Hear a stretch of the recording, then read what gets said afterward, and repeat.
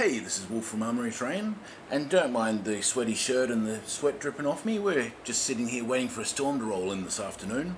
Temperature's not too bad. It's only like 32 degrees, which is, what, about 90 degrees for the people in the US? And as we all know, I'm kind of obsessed with mushrooms.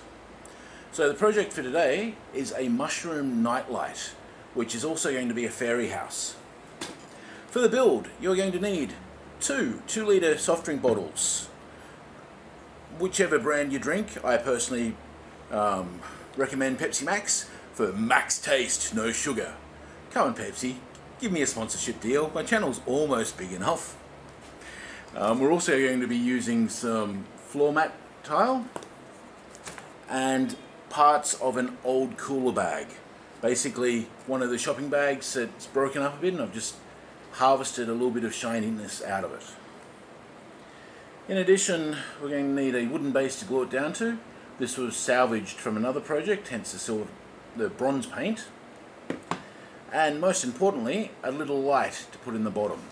So this is just a press LED light. Runs on 3 batteries, which means this night light's going to be able to go anywhere and be turned on and off and not have to worry about cabling. Now, construction is all going to be with hot glue gun and then a little bit of paper mache. So let's get into it. First step is, with one of the bottles, cut it at the top and the bottom of the label and hang on to the middle part, removing the label. Top and the bottom is a throwaway. With the other bottle, you're just cutting at the top. So cut that off, remove the label, which will leave you with two bottle pieces like this. Carefully force one inside the other. Now, once they go down about a centimetre and a half, they should stay in place since they are such a tight fit. If you're worried about them moving, you could add a couple of dabs of super glue to secure them. Okay. So that gives us enough height. Next step is, with the foam, cut 2 circles the diameter of your base so that they'll sit into it. And then on the back of the bottle, we're cutting an access point. Now this can be a little bit sharp, especially in the corners if you haven't cut it perfectly. So you might want to run a little bit of gaff tape around it just to give you an edge. So I'm going to glue this down to the base. The bottom layer is solid. The top layer has the hole the right size for the torch to go into. And this is how I'll be securing the bottle down to the wooden base. And you'll just be able to reach in and turn on and turn off the torch, and when it's time to change batteries, you'll just be able to lift it out, change batteries, put it back in, and go again. Okay, I'll do some assembly and I'll jump back and show you how it's going. Okay, so the base is now stuck down. It's stuck down to the back of it, because on the front here I'm going to put some plants and grass and a fairy if I can find one of the right size. Now when it comes to gluing the bottle down to it, put the hot glue on the foam instead of on the bottle, because apparently the bottle plastic will deform at the temperature of hot glue.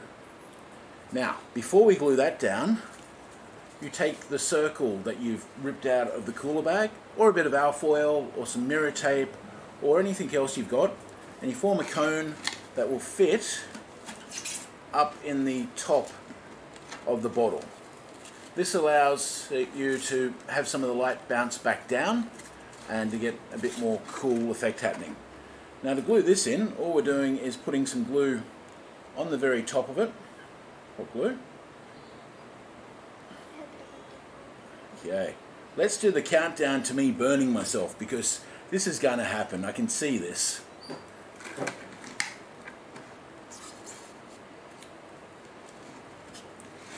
And just stick it to the top of the bottles, like so. Yep, burnt myself just at the very end. We now have a nice silver piece at the top here to reflect the light down. So gluing the bottle onto the foam, nice and easy. Just run your bead of hot glue around the foam and push the bottle onto it, making sure that the opening that you've cut is at the back for access and not at the front where we're going to add details. Okay, that was me burning myself again.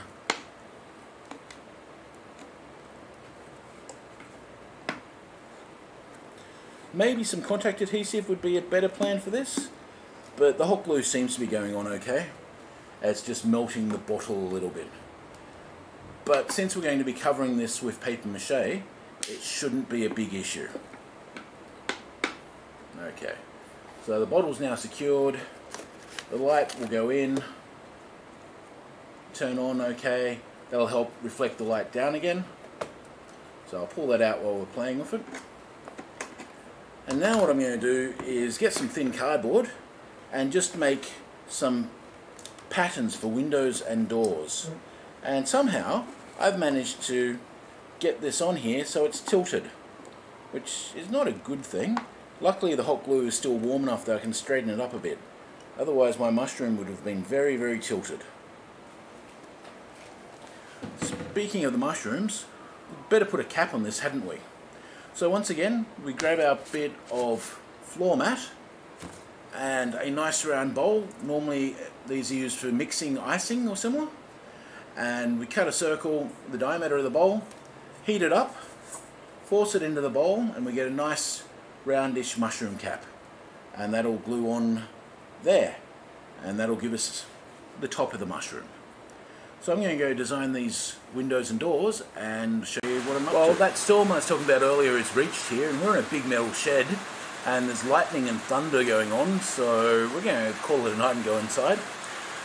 With this project, you can see I've carved a stone archway out of the floor tiles, as well as a doorstop, and then I've just used some 6mm foam that I've had floating around.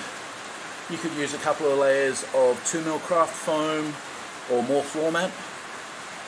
With the windows, all I did was grab a piece of cardboard tube, traced around the inside and the outside, and then drew a cross across, and that's my windows. You can see it's got a nice hole in the back to make it easy to access, and at the moment the whole thing glows. Still got to paint it, of course, and maybe one more layer of paper mache once this is fully dry. For my paper mache, I use tissues and a watered down PVA glue mix of about 60% glue, 40% water, and just brush it on. It seems to work really well. Now the only other thing this needs is the mushroom cap. Now of course you could choose not to make this a mushroom nightlight and turn it into, say, a stump or similar, just by building the top of it up a bit and making it more round. And I am sweating terribly out here from the humidity. But basically, short of one more layer of PVC paint and or PVC glue in fact, and some painting, this is pretty much done. So tomorrow when it's no longer storming, or maybe even late tonight, I'll come back out here and I'll finish this off and show you the finished product. So here we are, the finished fairy house. Unfortunately, I couldn't find any fairies in my workshop tonight. They must all have been hiding from the storm. But this is how the finished piece looks. For the stalk, I used a mixture of antique white and warm orange. The windows are all raw sienna, and the mushroom cap is vermilion and antique white. The stonework is just a house mix of grey with some black texture. Now for the important thing is to see how it looks lit up. Hopefully this camera will do the low light. As you can see, the entire mushroom glows. This is the back of it with the cutout, and going back around to the front. Now why use an LED instead of plugging into the power? Well, the LED doesn't get hot, and because there's no power cord, you can put it up high where the child cannot get to it. Also, because there's no power cord, they can't partly pull it out of the wall and shock themselves. So anyway, this is Wolf from Armoury-Terrain, sitting in the dark saying, go out and make something.